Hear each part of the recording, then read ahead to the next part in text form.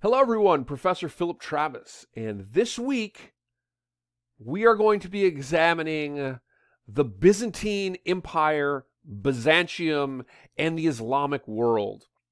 Two major, significant geopolitical and cultural entities during the period in the aftermath of the collapse of the Roman Empire in the Mediterranean. And these two entities have a tremendous role in shaping the course of Mediterranean and Western European history for many, many years to come. Our readings for this week, we are reading chapter 10 from Patterns of World History, our textbook, which deals with this subject, of course. There will be a reading quiz this week. Please give me a day or two to get that quiz posted. I want to make a few changes to it so that it best reflects what we're reading and covering this week. So reading quiz this week on chapter 10. I also have a lecture, as always, and this lecture is on the emergence of the Islamic world. So I wanted to give us a look at some of the geographic and political realities and give us some history here of the greater Mediterranean world at this time, the time from roughly 500 until 1453. Why 1453? The reason 1453 is chosen is because that is the time when the city of Constantinople was finally defeated and captured by the Ottoman Turks. A moment that is generally considered to be one of the real turning points in history. And the 6th century, the 500s, the reason we choose that is because that is the period when the Byzantine Empire really reaches its zenith as a geopolitical and an economic force in the Mediterranean world under the leadership of the king Justinian and his incredibly significant and influential wife, Theodora. So let's walk through some geographical or geopolitical lessons here on this map. So first of all, when we think about the Islamic world centered more than anything else on three holy sites. The first and foremost, of course, is Mecca. And Mecca was a very, very sort of ancient holy site predating the Islamic world. Mecca is the place where in an Islamic individual's lifetime, in a Muslim's lifetime, that once in their life they're supposed to try to make the Hajj, the pilgrimage to Mecca, and to come to see the Kaaba in Mecca. So an incredibly significant holy center. And please note that the points that I'm showing for you here on the map, these are general locations. In truth, Mecca is a little bit further to the south, but this map does not include the entirety of the Arabian Peninsula. So please note, these are just general references about the whereabouts of these locations. So Mecca is one of the core holy sites for the Islamic world. Also Medina, located a little bit to the north. And of course also Jerusalem. Jerusalem is a very important holy site for the Islamic world. It is of course a very multicultural city. It's a city of great importance for Jewish people, a city of great importance, obviously, for Christians. It's also a city of very, very significant importance for Muslims and the Islamic world. It is in Jerusalem where Muhammad is believed to have ascended to heaven from the Dome of the Rock. And so Jerusalem is the third holy site for the Islamic world. These areas, and now this is not to say that Mecca was always the sort of geopolitical center of the Islamic world. In fact, the most important cities during the period that we're talking about in the Islamic world are cities like Baghdad in Iraq. Iraq is over here, but you would not be able to see Baghdad, would be off this map. Damascus, Syria, which is over here, also Aleppo, Syria, are very significant geopolitical centers at this time. Though the religious centers are obviously Mecca, Medina, and Jerusalem. The Islamic world in the south, and of course the Islamic world was spread across North Africa and all the way up into Europe, which we'll talk about in a moment.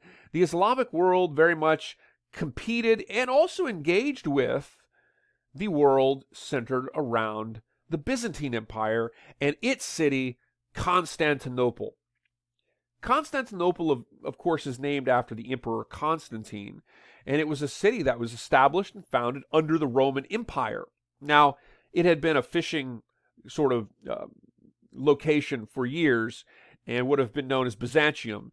It becomes known as Constantinople following the sort of establishment of it as a centerpiece of the Roman Empire by the Emperor Constantine. Constantine, of course, is the emperor who is usually associated with beginning the process of first legalizing Christianity and then eventually seeing Christianity become the state religion of the Roman Empire ultimately.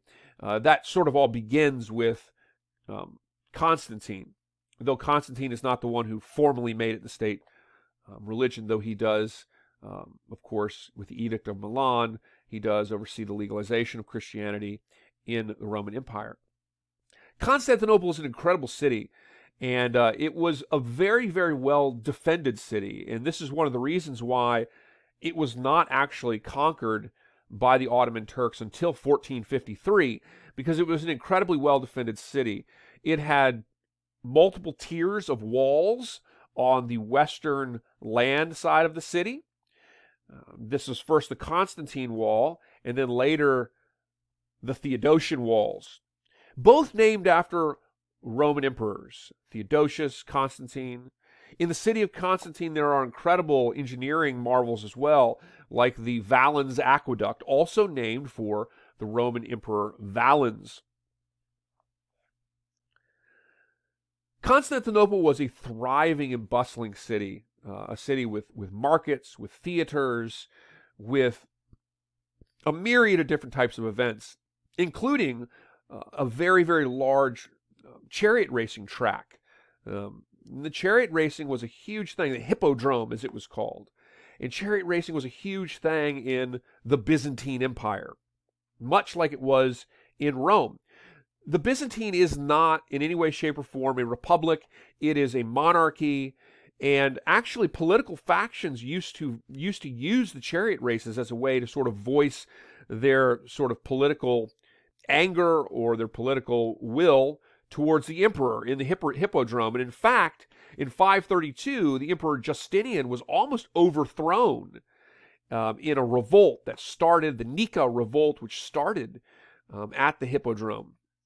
Justinian was going to flee, and eventually his wife, Theodora, who he very much loved and who had come up through very humble beginnings and sort of worked her way into the court and ultimately to marriage with Justinian. Theodora effectively was like, you have to stay and you have to fight for your monarchy. She really inspired Justinian to stay.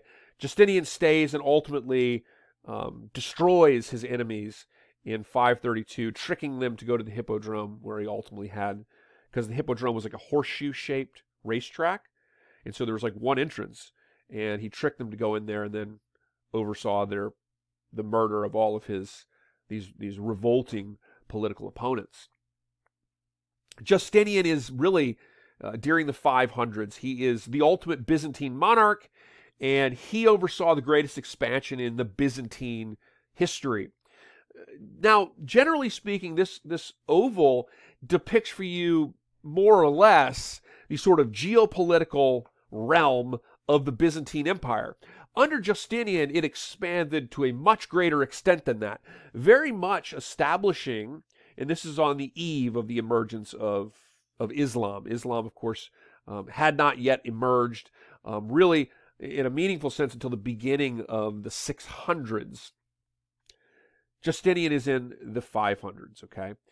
Justinian, in a lot of respects, during his time period, had reestablished, if you will, Roman control. And this is kind of how he saw it, reestablishing Roman control over the greater Mediterranean realms. In fact, the sort of capital of the Western Byzantine Empire was in Ravenna, Italy, which is located near Venice. And to this day, the church in Ravenna, there's a very famous cathedral in Ravenna, and you can see tiled mosaics of Justinian and Theodora with their various courts.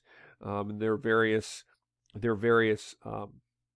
religious figures, military figures, and so forth alongside of them. And it's pretty incredible. It's a pretty incredible piece of history there in Italy today, associated with the expansion of the Emperor Justinian.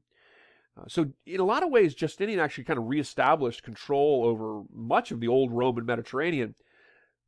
But like the Roman Empire, it happened fast, and the Byzantine became overextended. And after Justinian's death, the Byzantine Empire really ultimately, during the majority of its time, would have been focused on an area really depicted in this oval, influencing most Turkey, Greece, Bulgaria, and portions of southern Italy most during this time period.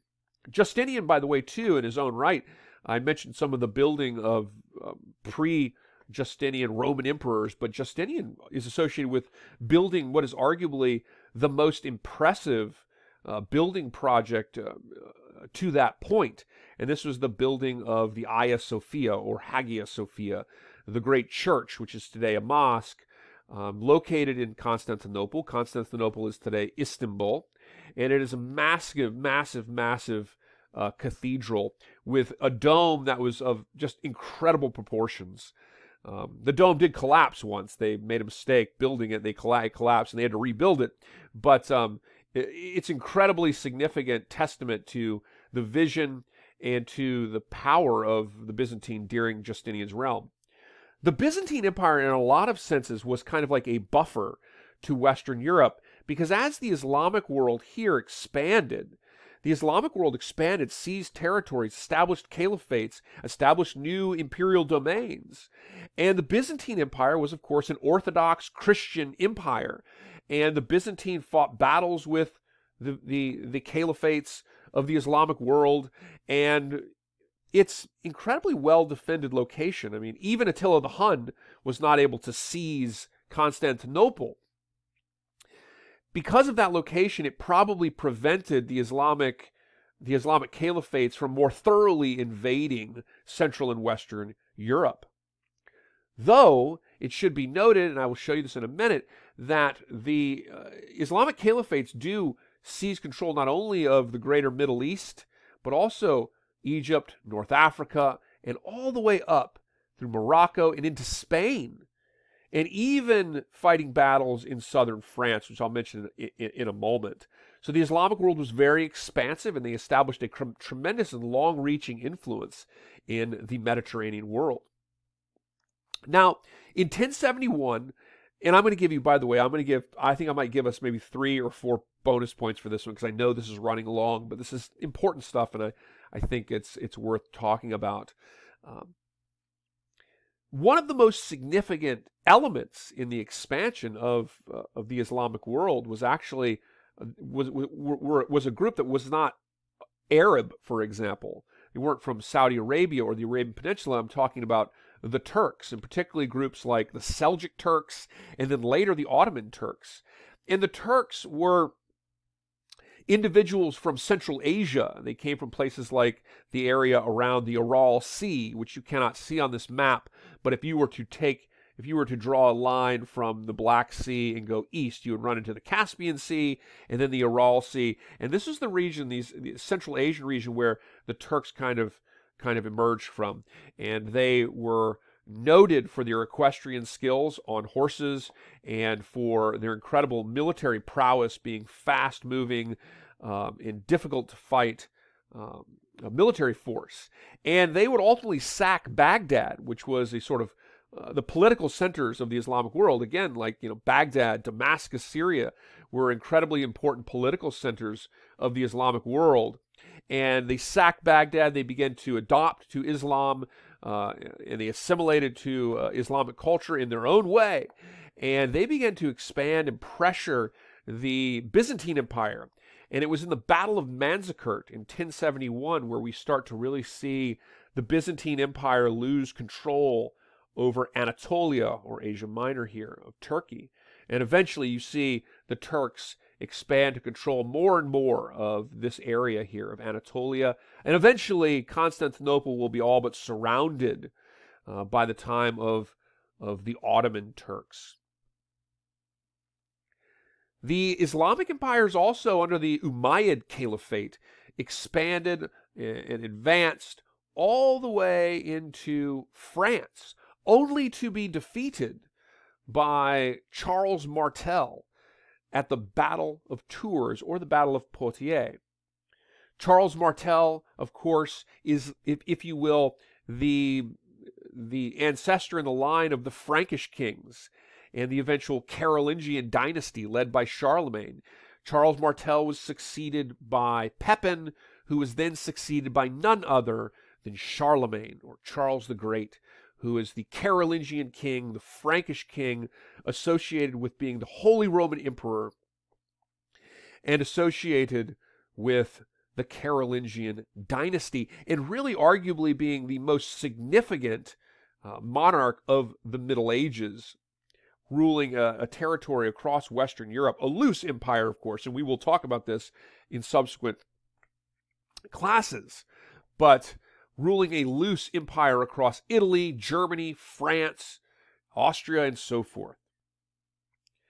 After the halt, the Battle of Tours and Battle of Poitiers is significant here in France because it stopped the expansion of the Islamic forces into Western Europe. And so just as the Battle of Manzikert really is kind of marking the slow decline of Constantinople and the Byzantine Empire to the forces of the Islamic Turks, the Battle of Tours is sort of the moment where Western Europe is able to prevent a further spread of the Islamic empires, the Islamic caliphates, into Western Europe. Spain became long-term associated with the establishment of an Islamic caliphate, particularly the Caliphate of Cordoba. Now, the Caliphate of Cordoba, it lasted about a century and a half and then broke up into some smaller caliphates. But Spain has a great deal of influence from Islamic populations following the invasions of the Umayyad Caliphate, and ultimately a great deal of migration of Islamic individuals from North Africa came to Spain, influencing its architecture and other elements of Spanish culture. Now, in 1492, the time of Ferdinand and Isabella, who of course would commission Christopher Columbus to sail across the Atlantic eventually to America, though Columbus had no idea that America was there. But that's another story.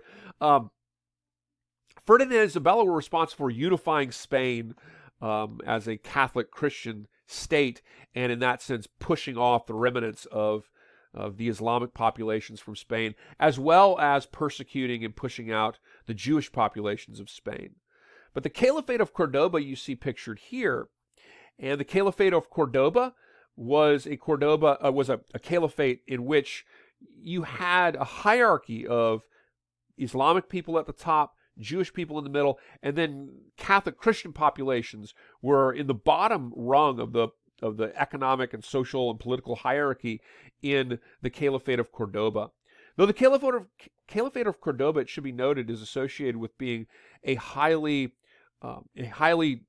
tolerant and advanced political entity for its time, and so it was a pretty diverse makeup. Social makeup, and in that sense, it was considered pretty tolerant for the time period, even if there were very distinct social hierarchies with very much different types of justice and law for people within that social hierarchy. What is the factoid for this week for 3 points? The factoid is generally the Caliphate of Cordoba. But you may sum up any part of this for the factoid. But generally speaking, the Caliphate of Cordoba in Spain, a remnant or a long-term element of the influence of the development, growth, and expansion of the Islamic world. But you may select any element that you find interesting to talk about. Email it to me no later than Wednesday by midnight. Get your 3 bonus points this week because this was a long one. Maybe I might even give you 4. This was a really long one, but I hope it's enjoyable. Everybody learned something here. And let's have a great week. I'll see you in the discussion forum.